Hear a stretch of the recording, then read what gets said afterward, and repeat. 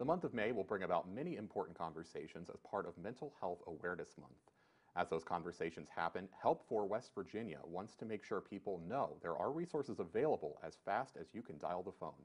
The referral line also has very specific mental health help for kids. They do get calls from parents looking for services to help their children, but they also get third-party calls, which are someone asking for advice for a family member. No matter what problem, Help for West Virginia says they're there anytime to help, especially because they know a mental health crisis can really impact children. When a child is struggling in school, at home, if they have a parent who's struggling with a mental health issue, that can cause them distress as well.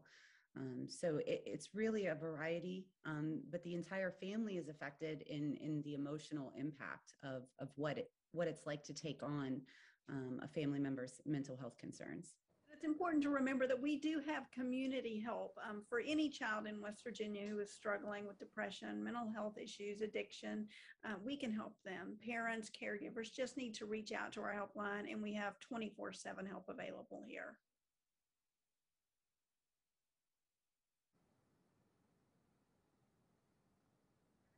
If you or someone you know needs support or help with mental health, you can call 1-844-HELP-4WV. That's 1-844-435-7498. Or you can chat online at help4wv.com. We also have some resources for you at WTRF.com that include warning signs that could indicate a child needs help.